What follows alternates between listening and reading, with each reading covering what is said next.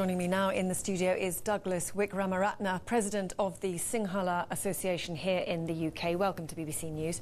What impact will this killing have on the peace process, such as it is? Well, Mr. Lakshman Kadirgama was a very popular politician, and I think it's a terrible blow for this so-called peace process, because Mr. Kadirgama, mind you, has always insisted that there should be amendments to this peace process, because the ceasefire that was signed had created a lot of problems, because I mean, a lot of people think, well, there's no war there. But during the ceasefire period, LTT has killed up to now, in the last 2 years, 350 people. The LTT, the Tamil Tiger rebel group. Exactly. And they have, the monitoring committee itself has admitted there are over 3,000 violations. And the United Nations, these are not my figures, the United Nations have said that they have abducted children, 6,000 children. So there is no actual ceasefire in that sense.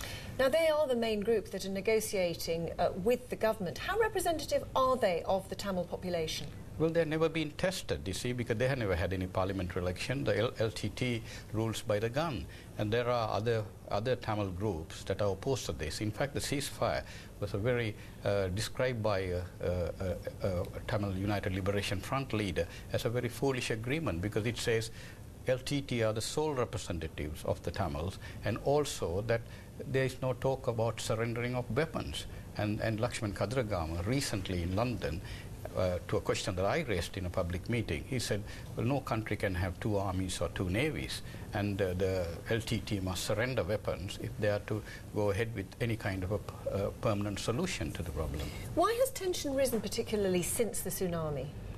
It's not quite since the tsunami. It had been going on, as I say, for the last 2 years. 350 people have been killed, and some of the about 50 intelligence officers have been killed, and the government has downplayed it. In fact, some of the human rights organizations themselves have said the government and the opposition have not made any told the world about the children being abducted. It was up to United Nations to come out with this thing, and people like the American Human Rights Organization, Human Rights Watch, who came out saying that these children are being abducted, but the government doesn't want to. They think that because of the Norwegian pressure, Norway who drafted the agreement, because of the Norwegian pressure, they think that government should not highlight these things, you see, and it's a question of appeasement of the LTTE. Okay, Douglas Wickramaratne, many thanks for joining us. Thank you.